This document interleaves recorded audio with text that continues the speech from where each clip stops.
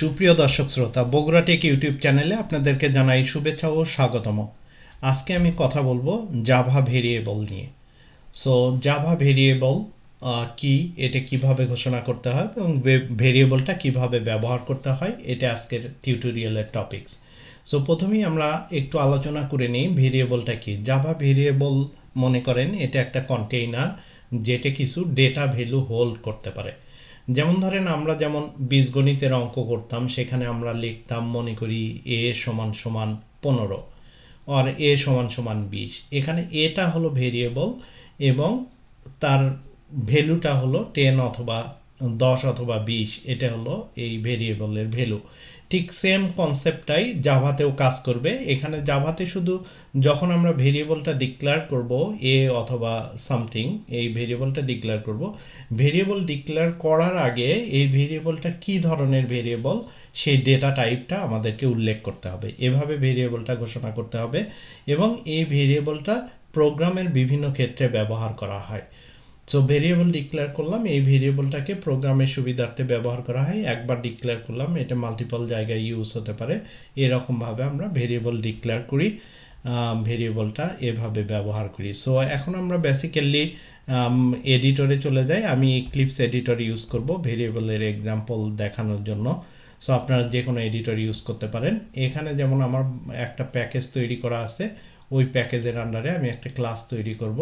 So প্যাকেজটাতে right click করে new ক্লাসে চলে গেলাম। এখানে ক্লাসটাকে নাম দিলাম আমি এক্সাম্পল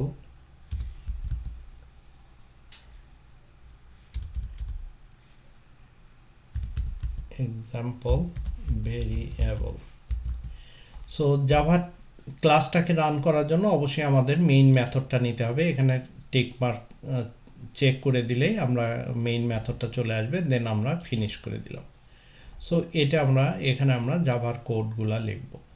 সো লেখার জন্য প্রথমে যে জিনিসগুলো আমরা খেয়াল করব, যেমন মেইনলি ধরেন স্ট্রিং নিয়ে আমরা প্রথমে আলোচনা করি। স্ট্রিং এটা হলো ডেটা টাইপ। স্ট্রিংটা কি, যেমন ধরেন স্ট্রিং আমি দিলাম স্টুডেন্ট নেম, এটা একটা ভেরিয়েবল আমি ডিক্লেয়ার করলাম। আমি পরে বলতেছি স্ট্রিংটা কি, স্টুডেন্ট নেমটা কি, এগুলো আপনাদেরকে পরে বলে দিচ্ছি। সেন্টেন্সটা জাভার লাইনটা শেষ হবে সেমিকোলন দ্বারা। যেমন আমরা নামটা যদি দেই জন স্মিথ দিয়ে দিলাম। স্ট্রিংটা হলো ডেটা টাইপ। স্ট্রিং কি করে, এটা আপনার স্টোর টেক্সট, অনেকগুলা টেক্সট আপনারা একসাথে এই ভেরিয়েবলের আন্ডারে ডিক্লেয়ার করতে পারবেন। সো সেটা স্টুডেন্ট নেম জন স্মিথ, এটা টেক্সট, এর সাথে আরও যদি থাকে আপনারা এর মধ্যে এই ডাবল ইনভার্টেড কমার মধ্যে ডিক্লেয়ার করতে পারেন। That's means string is the data type, student name হলো variable name, and John Smith হলো ওই ভেরিয়েবলের ডেটা বা ভ্যালু যেটা এই স্টুডেন্ট নেম হোল্ড করবে। এটা গেল একটা টাইপের ভেরিয়েবল। আর একটা টাইপের ভেরিয়েবল ইন্টিজার। ইন্টিজার যেমন আমরা যদি লিখি student age, student age equal to আমি ধরলাম 25। সো স্টুডেন্ট এজ ইন্টিজার, এটা আপনার ভেরিয়েবল টাইপ। এই টাইপটা হলো ইন্টিজারটা কোনো নাম্বার ভ্যালুকে স্টোর করবে, হোল নাম্বার, কোনো দশমিক সামথিং 25.25 এরকম করবে না। যদি আমরা ইন্টিজার হিসেবে ডিক্লেয়ার করি এই নাম্বারটাকে সম্পূর্ণ নাম্বার হতে হবে, যেমন 25, 26 এরকম সম্পূর্ণ নাম্বার হতে হবে স্টুডেন্ট এজ। তো এটা গেল আর একটা টাইপের ডেটা টাইপ।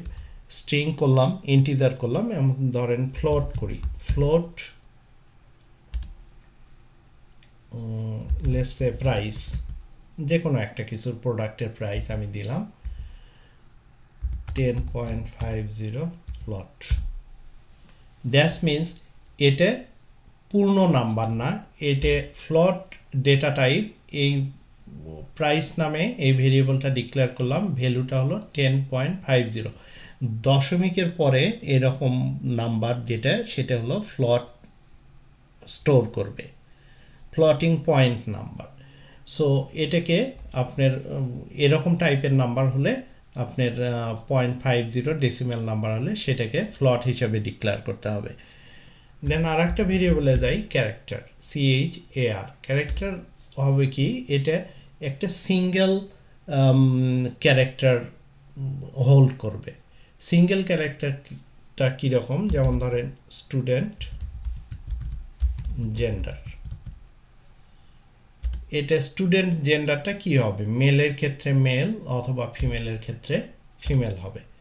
সো এটা মেল দিয়ে দিলাম। এরকম যদি কোনো কিছু সিঙ্গেল ক্যারেক্টারের মধ্যে আপনি ডিক্লেয়ার করা প্রয়োজন পড়ে তখন আপনি ক্যারেক্টার ডেটা টাইপ দিতে হবে। দেন স্টুডেন্ট জেন্ডার, দেন মেল অথবা ফিমেল। যদি মেল হয় তাহলে এম দিলেন, ফিমেল হলে ফিমেল দিলেন, এরকম। এভাবে ডেটা টাইপটাকে ডিক্লেয়ার করতে হবে। যেমন আরেক ধরনের ডেটা টাইপ আছে বুলিয়ান। বুলিয়ান যদি আমরা ডিক্লেয়ার করি, যেমন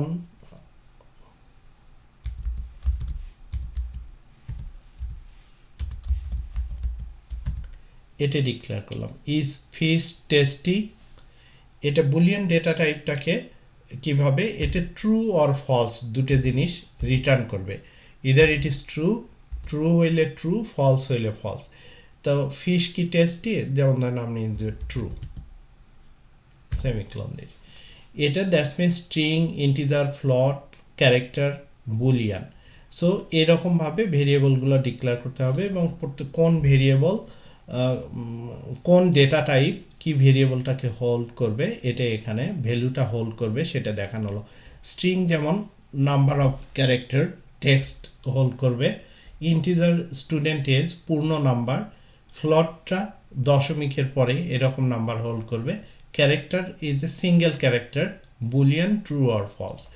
এখন এই জিনিসগুলো লেখা আমার ঠিক হলো কিনা আমি কিভাবে বুঝবো, SO যদি আমি কনসোলে প্রিন্ট করি সবগুলা, প্রথম variable student name,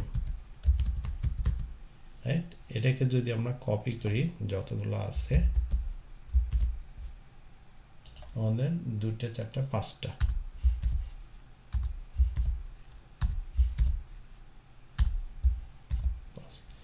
so second variable student age,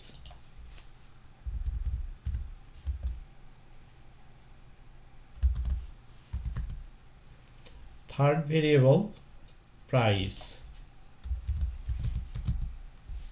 আপনি দেখেন যখন এখানে লেখাটা হচ্ছে ওই ভেরিয়েবলটাকে হাইলাইট করে দিচ্ছে, মানে এটার করসপন্ডেন্স ওই ভেরিয়েবল। তারপরেরটা স্টুডেন্ট জেন্ডার। স্টুডেন্ট জেন্ডারের পরে যদি কপি করে নিয়ে আসি, ইজ ফিশ টেস্টি। এখন এই জিনিসগুলো, এই প্রোগ্রামটা যদি আমি রান করি তাহলে এই জিনিসগুলো, যেটা ডেটাটা অ্যাসাইন করা হয়েছে এই ভেরিয়েবলকে কন্টেইন করতেছে এই ভেরিয়েবলটা, এই ডেটাগুলো সেটা এখানে কনসোলে প্রিন্ট আউট করবে। সো এটাকে যদি আমরা সেভ করি দেন রান করি, রান অ্যাজ জাভা অ্যাপ্লিকেশন, আপনি দেখেন প্রথম ভেরিয়েবলটা জন স্মিথ প্রিন্ট আউট করছে, দ্বিতীয়টা 25, তৃতীয়টা 10.5 ফ্লট নাম্বার, চতুর্থটা জেন্ডার, পঞ্চমটা ট্রু। সে এটা হলো এইভাবে জাভার ভেরিয়েবলগুলো ডিক্লেয়ার করতে হয় এবং এইভাবে কাজ করে। ভেরিয়েবলটা ডিক্লেয়ার করার পরে এই ভেরিয়েবলটা প্রোগ্রামের যে জায়গায় আপনার লাগবে সে জায়গায় আপনি ইউজ করতে পারবেন। এবং এটা মনে রাখতে হবে, যেমন জাভা স্ক্রিপ্টে ভেরিয়েবল ডিক্লেয়ার করতে ডেটা টাইপ ডিক্লেয়ার করতে হয় না, বাট জাভা প্রোগ্রামিংয়ের ক্ষেত্রে অবশ্যই আপনি ডেটা টাইপটা ডিক্লেয়ার করে তারপরে ভেরিয়েবল লিখতে হবে, তারপরে ভেরিয়েবলের ভ্যালু অ্যাসাইন করতে হবে। এটা হলো জাভা প্রোগ্রামিংয়ের ভেরিয়েবলের আসল নিয়ম এবং এটা আপনাদের ফলো করতে হবে।